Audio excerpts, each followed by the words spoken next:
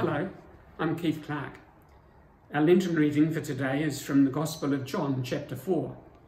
Jesus' encounter with the Samaritan woman, otherwise known as the woman at the well.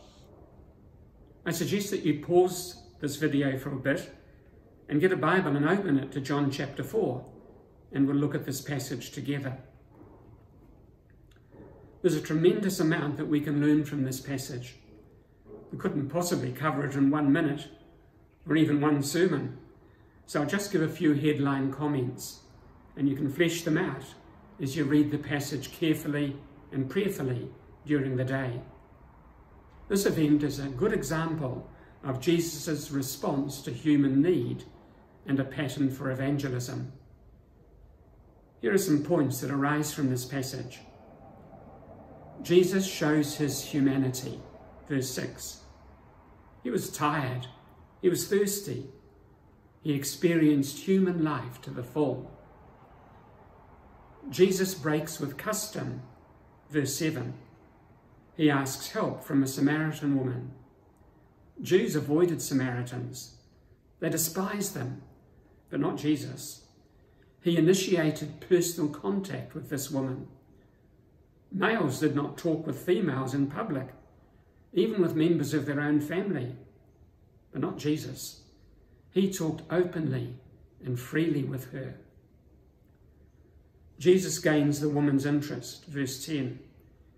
He arouses curiosity and hints at another level of need beyond the mere physical. Jesus offers inner renewal. Verses 13 and 14. A spring of water welling up to eternal life. Jesus uncovers the woman's need, verses 16 and 17. He does not overwhelm her with a sense of guilt, without showing that he understands and he cares. Jesus reveals his identity, verse 26. In response to the woman's comments about the Messiah, Jesus states openly, I who speak to you am he. And finally, the result, verses 39 to 42. New life for the woman. Her life is turned around. The social outcast who sought solitude in her daily chores now seeks the people she was avoiding and gives simple testimony about her encounter with Jesus. And the people respond, not because of what she has told them, they said, but because they encounter Jesus for themselves. Let's pray.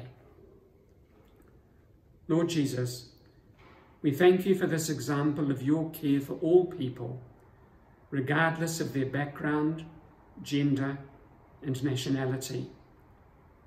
We thank you for the courtesy and respect you showed this woman. And we thank you for the way she was able to lead others to you so soon after she met you herself. May your example inspire and encourage us in our dealings with others, that they too may come to know you as the one who cares for them and seeks to give them a new life, now and for all eternity. Amen.